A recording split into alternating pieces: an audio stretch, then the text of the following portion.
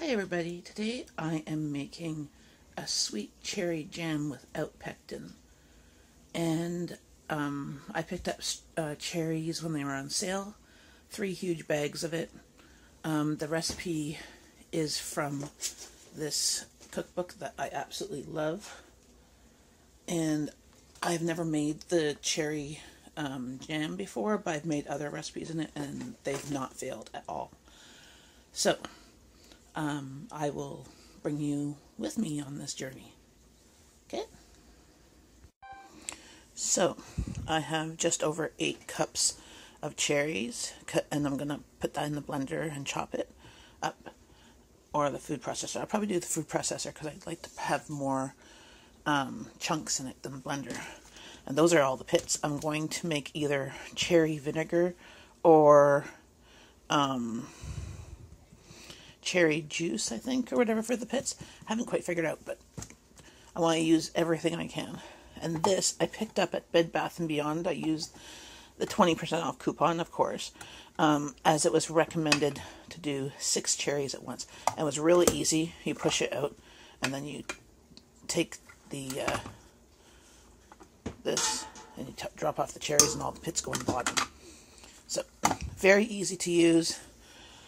It took me about half an hour, 40 minutes to do all these cherries. Plus, I was pitting them while watching some YouTube videos that I subscribe to. So, I'm drinking my morning coffee. As you can see, it's still very early in the morning. So, I'm going to go and chop this up, and I'm going to put it in the pot.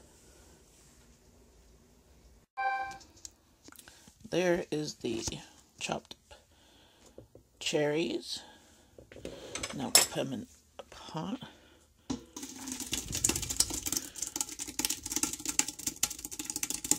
Some didn't get fully chopped, but that's fine.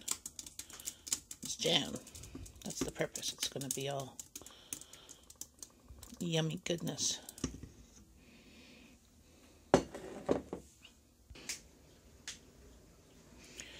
And it calls for only 1 cup of sugar and 2 tablespoons of lemon juice. I'm going to use a Chinese soup spoon because it's pretty big, almost tablespoon size,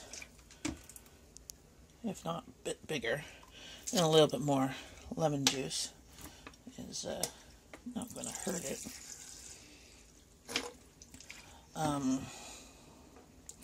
The recipe says that I'm going to put a little squirt more. Just there.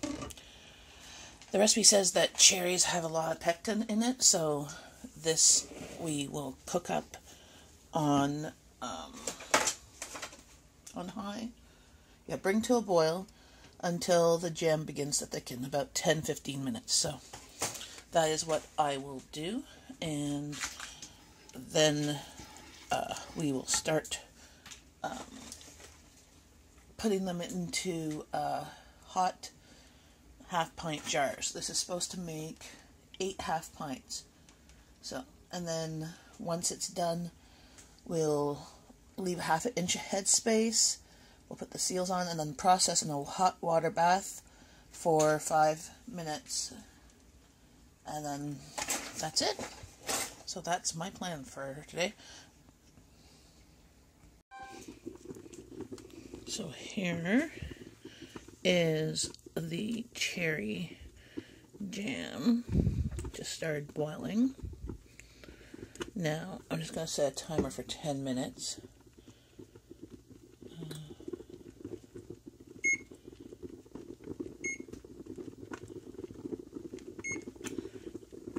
And then this will at least be boiling for 10 minutes. Just keep on stirring. And then once it thickens, you'll see on the spoon, it won't stick to the spoon. Like, it will stick to the spoon. It won't just roll off. At this point, you can skim the foam, or also been told to put a little bit of butter, which I'm going to do, just a teaspoon or so, which will help keep the foam down. If you are doing this for presentation, I would skim off the foam and that, but since it's for my family and the foam just tastes like jam, I know from strawberry jam I don't skim off the foam usually, unless, it's significant. But I'm just going to turn this down a bit because it's quite rolling boil, and I don't want to burn the bottom of my pot. But I'll keep on stirring this for 10 to 15 minutes, and I'll come back. So it's been about 18 minutes, and it looks thicker, but I'm unsure if it's going to gel. Putting it on a cold plate that I put in the freezer, and seeing how that is.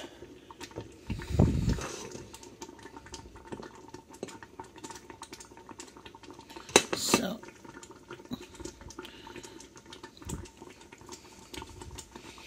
it's not quite gelling,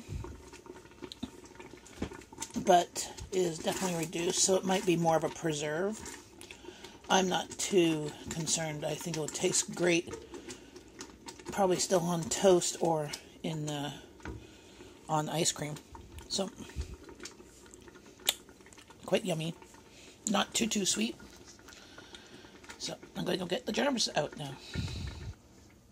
So now I'm going to spoon this up in jelly jars. So these hold a cup, or about half a pint for the Americans out there. And you do it to the half, nope, that's still not enough, the half-inch line. Yeah, that's a little bit too much now. I'll scoop that one up. It's really hard to judge, but you want to have at least enough headspace for expansion. I think that's more of a quarter of an inch, so I'll just take off a little bit.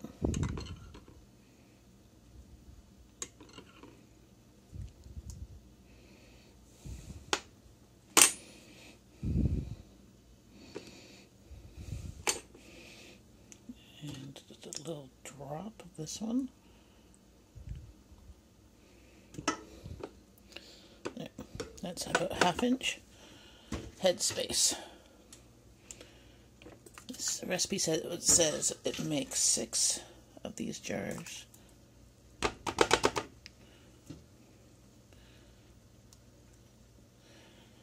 And we'll see if it does.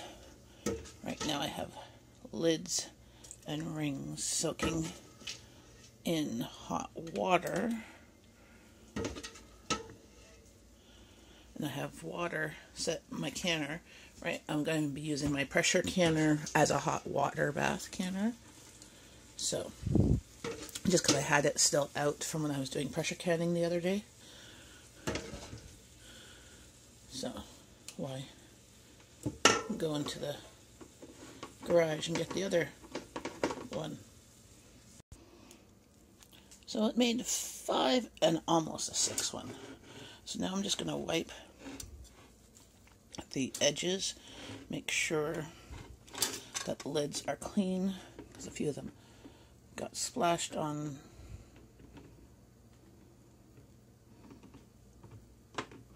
This is just a paper towel with water, hot water. This one I'm just going to put in the fridge. So we will see, and I'll just not use a new lid, I'll just reuse a lid since it's not going to get processed to be shelf stable. So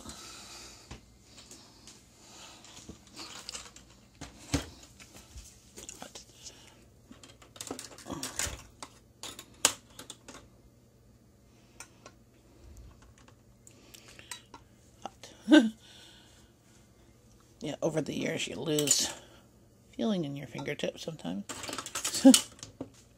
Yeah, I can't get those ones to use. Something to get out. Can't seem to find my magnet stick for canning, which would make this a little bit easier. You just make sure that they're finger tight, not too overly tight, just finger tight. So don't get your really strong husband or son or kid or anybody to try and tighten it really tight. I did it once and the lids buckled. Not for jam. I can't remember what it was for. Maybe it was pickles or... it needs to have some air to be escaping a bit. There we go. And then this water's already started to be warm.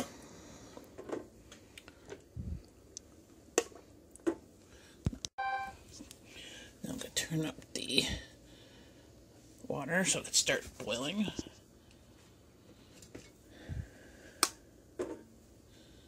And I will need to add some water to this.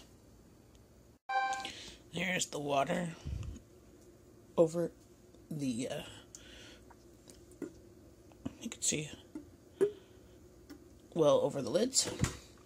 And I'm just going to put on my wok lid, because I don't want to put the pressure canner lid on it, and let that go for 5 minutes once it starts to boil. It's almost at boiling point. Here, it's been over 5 minutes of this. I just turned off the water. Oh, no, actually didn't click on. There's the jams. Now, put them on a towel on my counter. You never, ever want to put hot jars on your counter because the temperature of the jars and the counter are different, and you'd get like a temperature shock and the jars will crack and break. This lessens that option. It could still happen, but probably not. So, see, it's already sealing. Now I'm just going to make sure that the lids are tight. Oh, that's 2.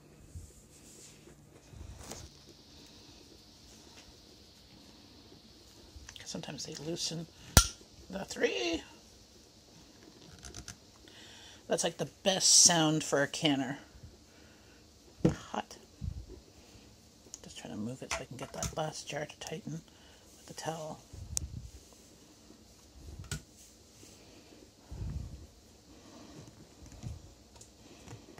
Yeah, it's tight. So, there you go. That's the cherry jam, no pectin, low sugar. And that's the one that's, look how thick it is. I'm going to put this used lid from before on it, and that's going straight in the fridge.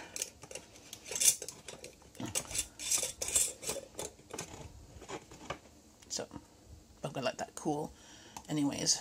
But I'll know, see that one is different. So, there you go. Enjoy. Bye.